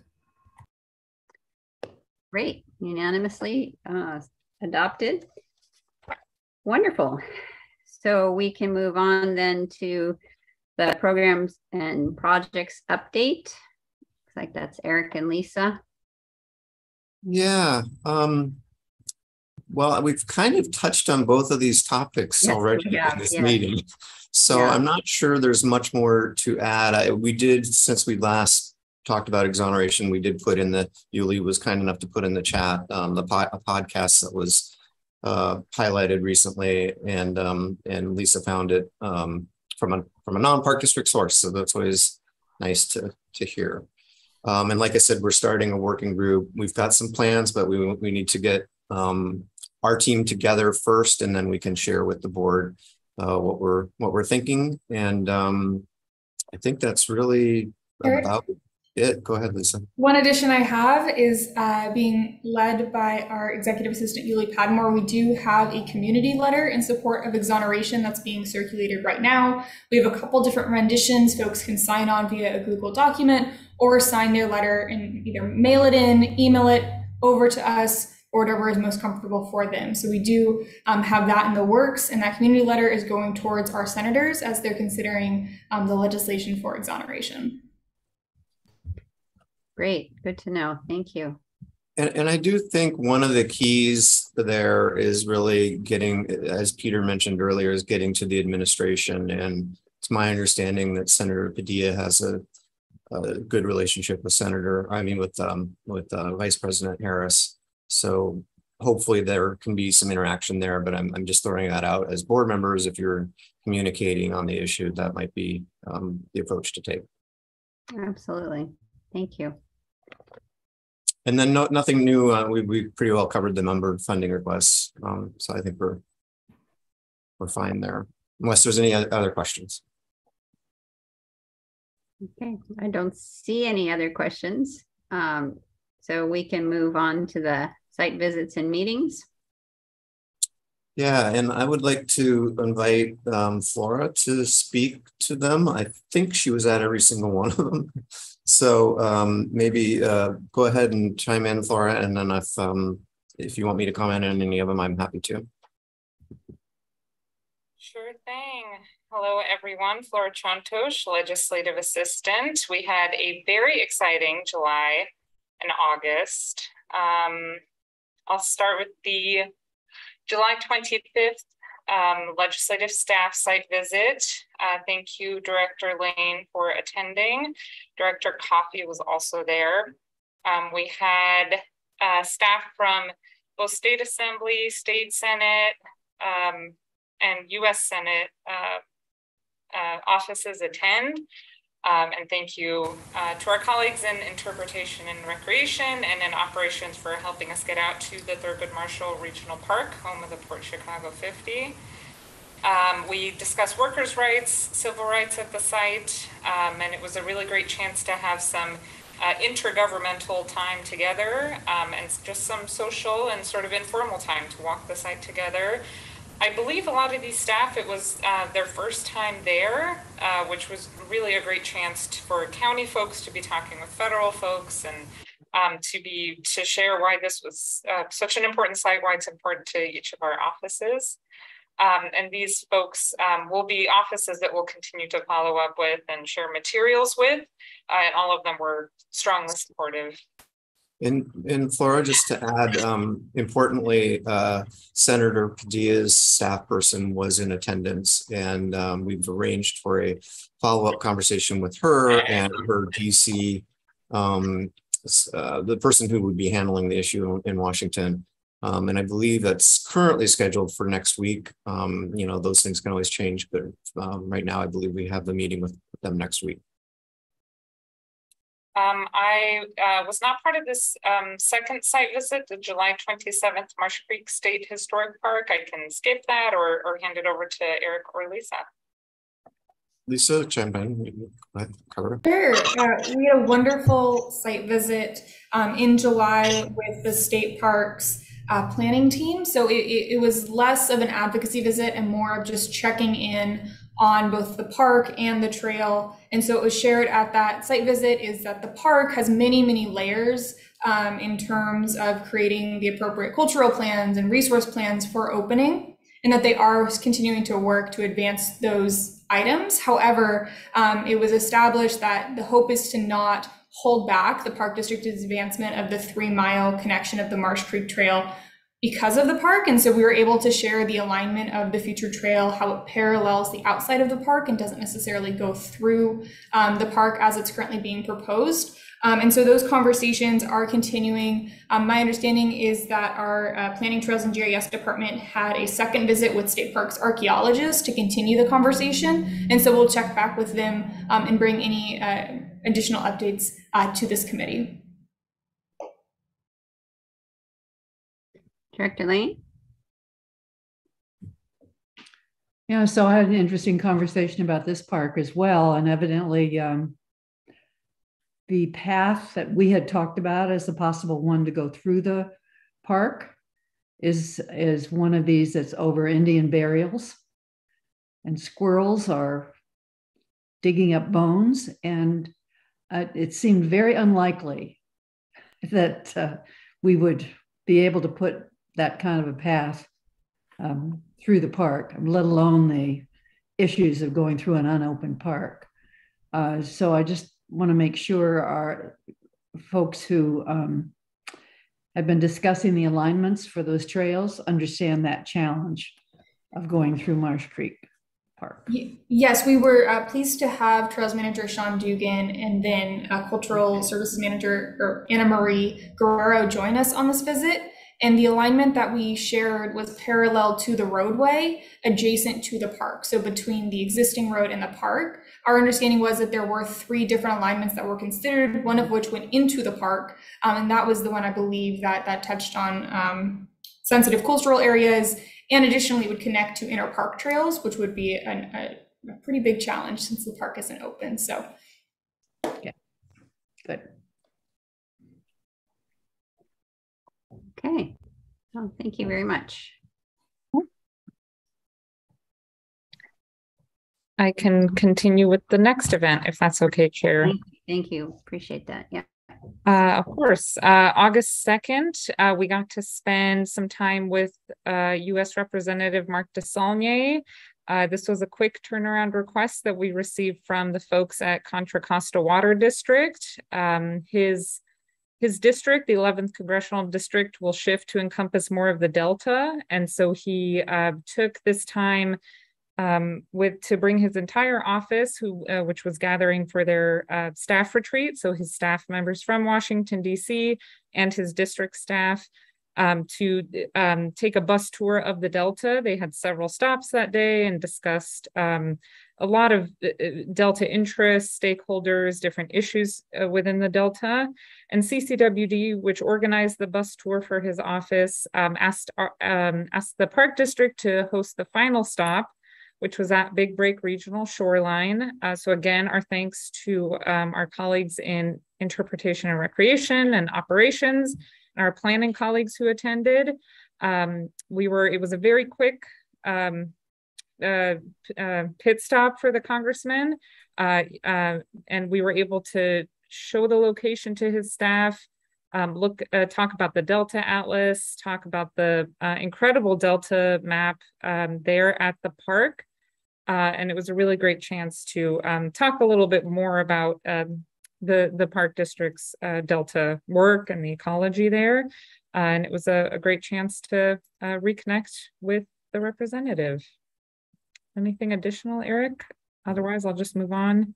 Only in that, just on the theme of exoneration, I was able to talk to him a little more, sort of in between walking to different sites at this facility. And he's definitely been communicating with Senators Feinstein and Padilla, and kind of gave me a report on that. And President Coffey was also there at this event. It was a great chance to have some time with Representative DeSaulnier. But you'll notice it's not the last time we saw him in August. So bring us to a close here. We finished the month with, during the month of August, we had 2 walk-in talks. The first one was August 6th with Representative Eric Swalwell. His walk-in talk took place at Lake Chabot Regional Park. We met at the marina. President Coffey attended as well. We took a walk out where our naturalist spoke for a bit. The congressman had a number of questions from constituents. I counted about 120 attendees. We were a very large group. Folks know how busy Lake Chabot is, especially in the summer. It helped that we started early, but it was still very obvious that we were a large group of people.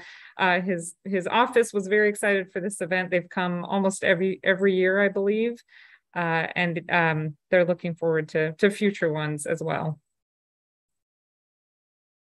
And oh, go ahead. Oh no, I just said sounds great. Yeah, you can continue. Thanks. It was lively. It was a very lively walk and talk. August 13th was our second August event with Congressman DeSaulnier. This was also a community walk and talk, and it took place at Thurgood Marshall Regional Park, home of the Port Chicago 50. And this was this set a record for attendees for all of our walk and talks hosted ever, I believe. It was close to 130 folks, something like that. Just really excited community members who attended. President Coffey was there as well. And it was just a fantastic chance to share some of the history of the site, the civil rights and the workers' rights events that have taken place here. And again, our thanks to our colleagues who helped us bring this event to life. The representative was incredibly happy, and there was a lot of great follow-up media and social media excitement about this event. That is all I have. And just looks like Kevin may still be on the Zoom. I just wanted to thank him for his work on that walk and talk. It went exceedingly well, and as always, Kevin did a great job. Great. Well, I'd like to share my thanks to all involved. I love these walk and talks, and wow, 120 people and 130 people. That's great. It's really great. So thank you, Kevin. Thank you, Flora, Eric, everybody involved. And did either Director Lane or Director Waspy have anything they wanted to add? No. Just that I'm very, very, very sorry I missed the walk with Eric. I was out of the country at the time, but I always enjoy his efforts to get the folks out there in the parks and talk about a lot of issues and really enjoy the parks. And I look forward to meeting with Alex Lee this Saturday, I think, at Quarry Lakes. So thanks for doing these programs. I think they're very valuable. Great, thank you. I see that Kelly has his hand up. Yuli, would you like to check to see whether it's on this item or whether we're getting ready for the open forum public comment? Open forum public comment. Oh, okay, great. Just being proactive. Thanks. Appreciate that. Okay, well, I think we are through with this topic. We can move to item number 6. And if you'd like to go ahead and make your comment, feel free. Thank you. First off, one thing that's going to be was on the legislative agenda earlier today, but it's going to be one of the more important things. A new study just came out and said that they didn't do a dynamical energy climate simulation. They did a mass balance and energy balance, and they said that you were guaranteed to see a foot or two of sea level rise just from melting ice out of Greenland on the edges of the glaciers, which is in addition to all the melting ice that we already heard about. So it's another foot or two in the next century or so. Which is going to be huge. That's a large amount of ice. When we talk about Port Chicago 50 and exonerating them, one of the issues there was dangerous working conditions. And, I was just, I don't know very much about that incident, but I do know, I was just looking at the Battle of the Little Bighorn, and the US government went and recognized, and now officially recognizes the native political positions over there. Natives were fighting against genocide and land theft, and so if we're willing to do that for people that are fighting and killing the U.S. military soldiers, then we should be give more considerations to to the people at to exonerating the Port Chicago 50. They seem to, we should be a lot more generous and forgiving. And then as far as Native acknowledgements, another form of Native acknowledgement, we're talking about biochar, and everyone acts as if biochar is it's a fancy new name, and we just invented it. It's very high tech. Well, let's do the Native acknowledgement here. This was invented thousands of years ago in the Amazon. It's called Terra Preto do Índio, and it's a mixture of charcoal, bone, pottery, very complicated, compost, manure. They had a whole scientific recipe for it, and they were doing this through slash and char, slash and burn agriculture. So this is very high tech stuff, and it should be Native acknowledgement all the way, because that's where they got the idea, and that's who invented it. And then with this idea of putting housing in parks, well, we've already been doing it for a while. The main idea is putting housing outside the urban limit boundary. And the first example of that was at Doherty Road that I can think of. A big one was 11,000 units at Doherty Road over there. And various people fought on both sides of that and ended up being supported by one water agency and opposed by another water agency, supported by Zone 7, opposed by East Bay Mud. Same thing now at Sassahara, where East Bay Mud is filing suit against this 100 units. This is very the way this is working out through the various land fights about building more units out into the hinterlands. It's turning into a checkerboard, kind of like what they did with forests. The corporate forest management was a checkerboard of clear cutting. We're going to end up with a checkerboard of housing out in the rural areas. And my problem with that is not that I don't like checkerboards. It's that the people who live there are going to start doing things like the people did at Mission Peak in Fremont, or at Castlewood in Pleasanton, and they're going to start fighting against parks and trails and visitors and bicyclists in their backyards in the trails, and that they're going to be the most earnest and diehard opponents of more trails, and that needs to be corrected, because that's a bad thing. Thanks. Thank you, Kelly. Okay, thank you very much. Appreciate your comments.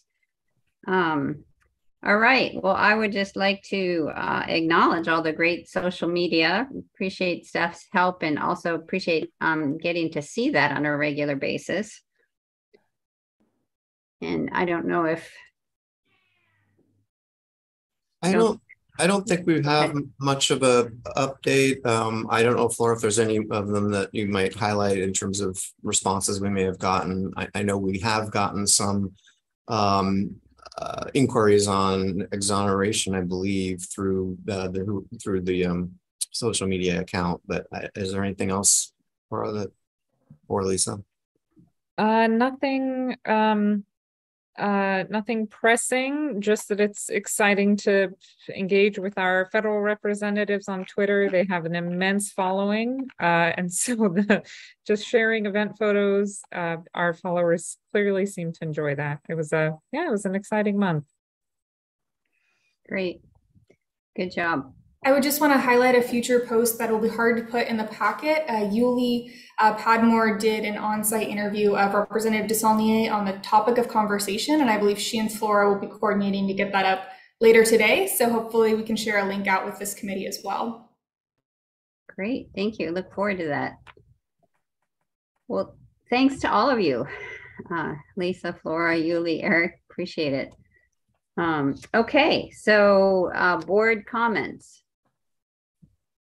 Director Lane, Director Waspy, anything further, I should say. Director Waspy. Well, sure. I'd just like to say that you guys are really on the uptick here, the legislative affairs staff. I mean, I'm really loving these local issues updates. I really love the news, weekly news updates we get, and then also the uptick of all the legislators coming to the parks. I truly appreciate this, and I think we're really going in the right direction. And I get a lot more information. It's great, as are Doug and Peter, always great. But the addition is great too. So thank you very much. No, and I will second all that Dennis said there, because I really enjoy getting the reports on SAGE and the up-to-date grant information as well. I think that's been very helpful, and congratulations to all of you getting our legislators out there. I talked to Colin yesterday at Ira's retirement, and he said that Swalwell was so pleased to be there, and he was just ecstatic with the number of people and complimentary in many ways. And so so that's always good. Thank you, everybody, for your work. Yes, well, I would like to ditto the comments of my both Director Waspy and Director Lane. Really great work, a lot of good information. Very exciting to get our legislators out there. It's so important for them to see and feel and breathe the work that we're doing every day, and makes a big difference. So really appreciate the information, appreciate our advocates, and yeah, onward. Thank you. Thank you. So the meeting is adjourned, and unless there's anything further, speak now. I think we're done. Okay, thanks everybody. Thank you.